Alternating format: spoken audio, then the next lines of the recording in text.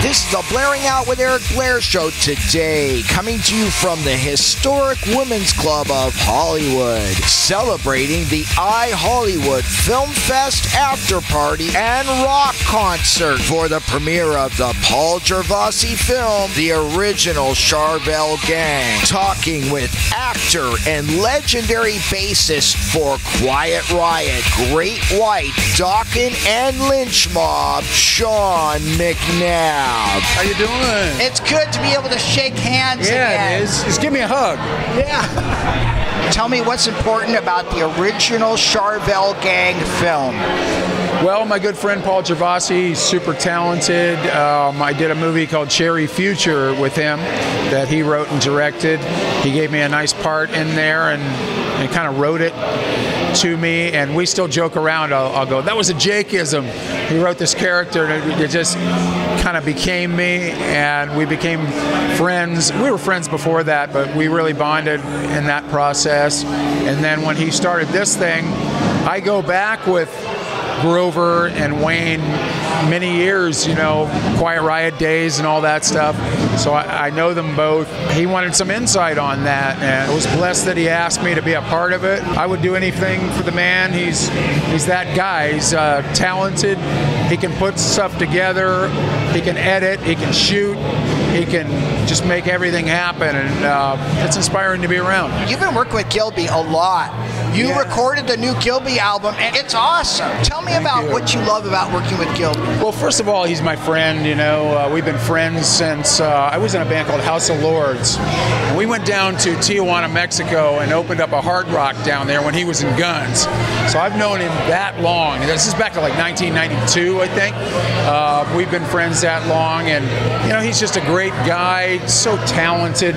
We've got the motorcycles in common. You know, I've learned a lot from him about the older bikes and things, but we do a lot of riding together. But he's just such a Americana rock and roll dude, and he's my bro, you know, and I'm honored to be on his new album. I'm not on the whole thing. I'm on 3 or 4 tracks. The album's called Gospel Truth. It's a kick-ass rock record, which, you know, in this day and age, we've got to grab those and give them big, giant hugs, because that's keeping rock and roll alive. Why do you feel your relationship has lasted so long as friends and also musicians?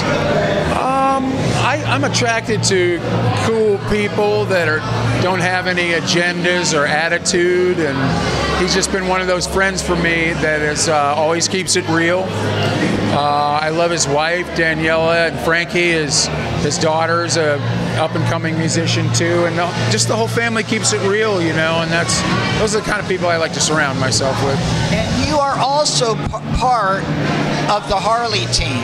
I don't know if you guys all ride Harleys, but you're riding the big rum, rum, rum, rum.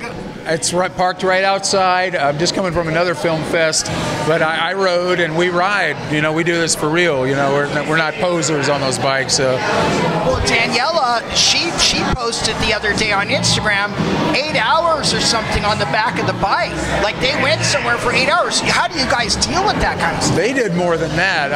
I think Kings of Chaos had a gig in New Mexico, and they rode down and did the whole tour, Taos, all that, you know, made a trip out of it and did the gig and rode home. How much is clean living involved in your success? It's got a huge amount to do with it. I've been sober 16 years. You know, I was a product of the 80s, you know, excess was alive and well, and I'm glad to have lived through it, but I realized that it wasn't working for me anymore, and it was just my choice. I don't judge whatever people do, but for me it was a huge step in the right direction, and just gave me some clarity, which allowed me to make better decisions and work harder.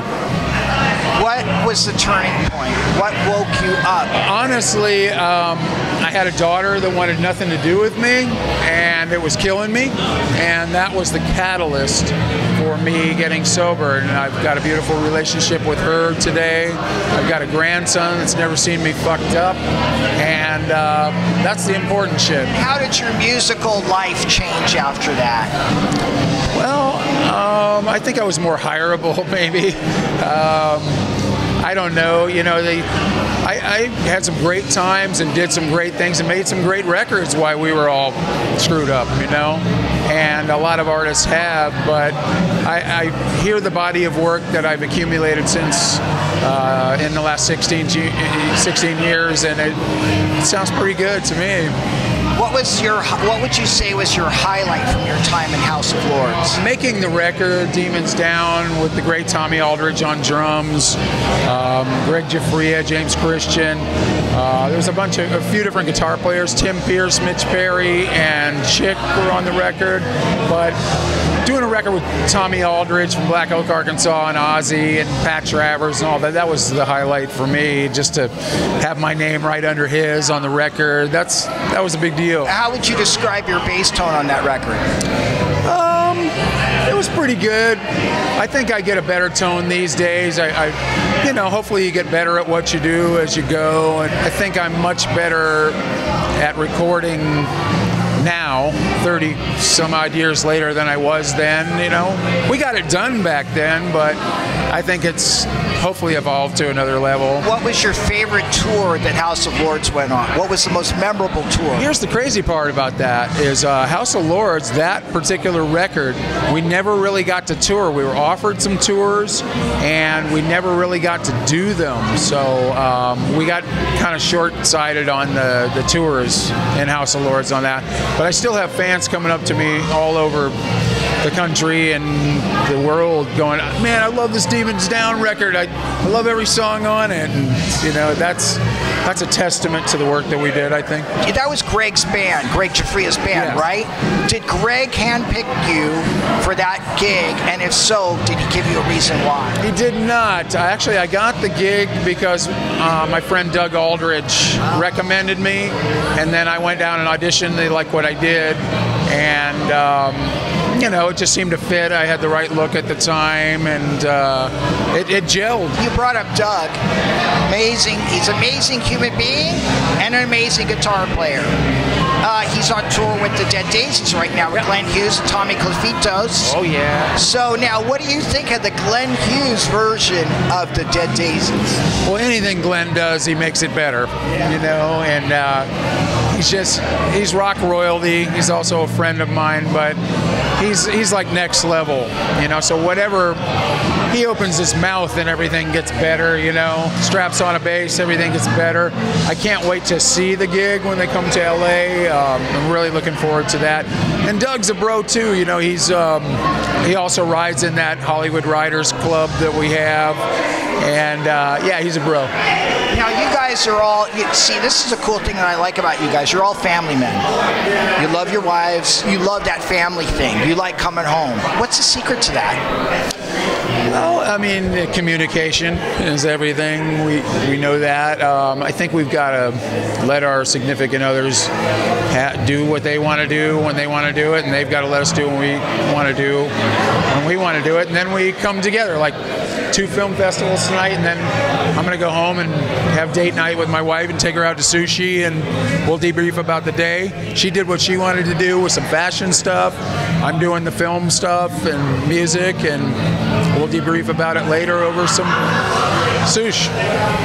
Now this is super important in relationships.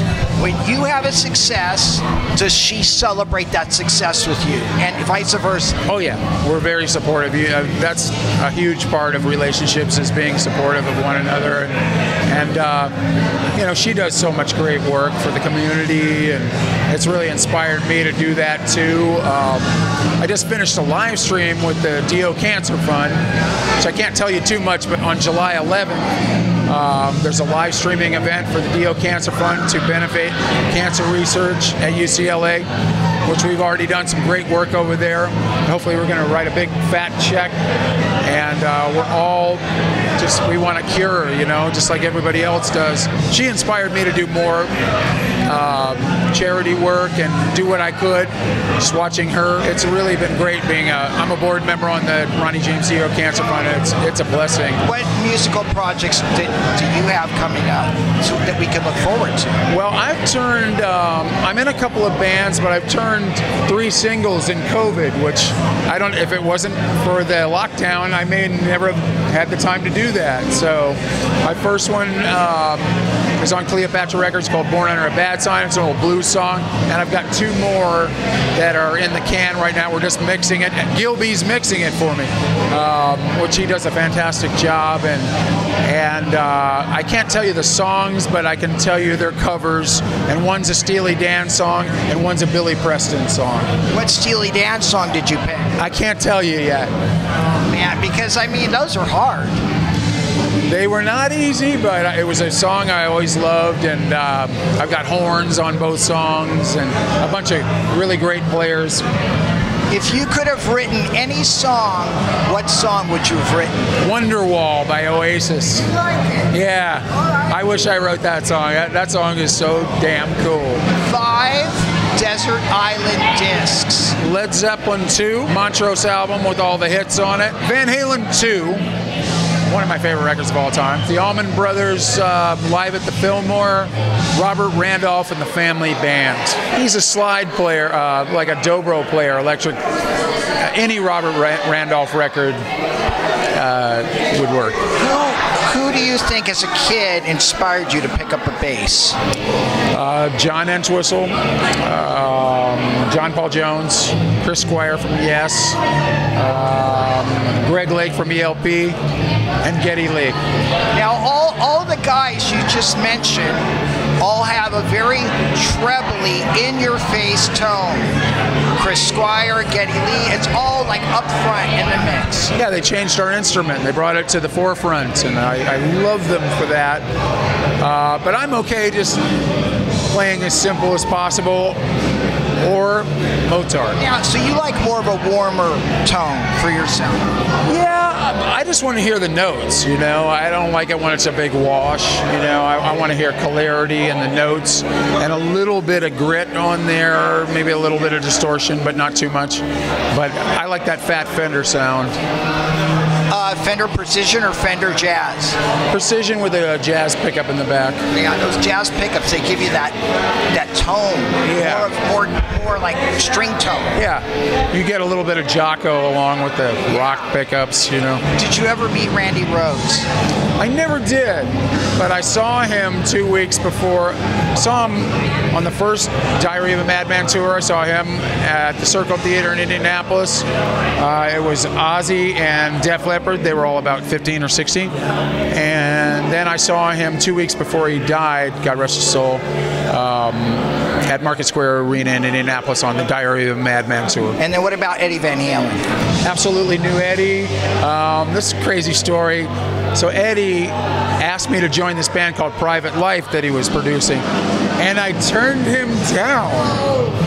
I don't know what I was thinking. We had our own record deal at the time, Paul Shortino, myself, and Mitch Perry, called Bad Boys.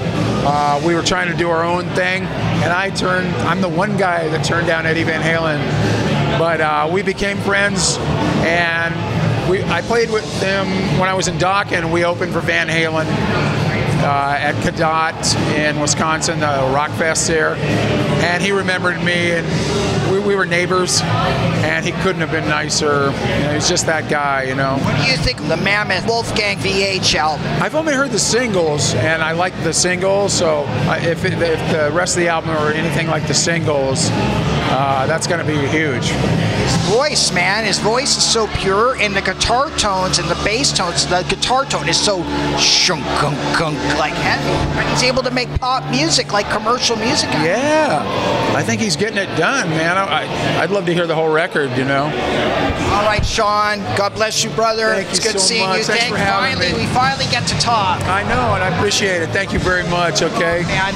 All right, this is the Blairing Out with Eric Blair show with Sean McNabb signing off. Bye-bye. Thank you, Eric. Appreciate you. The Blairing Out Show.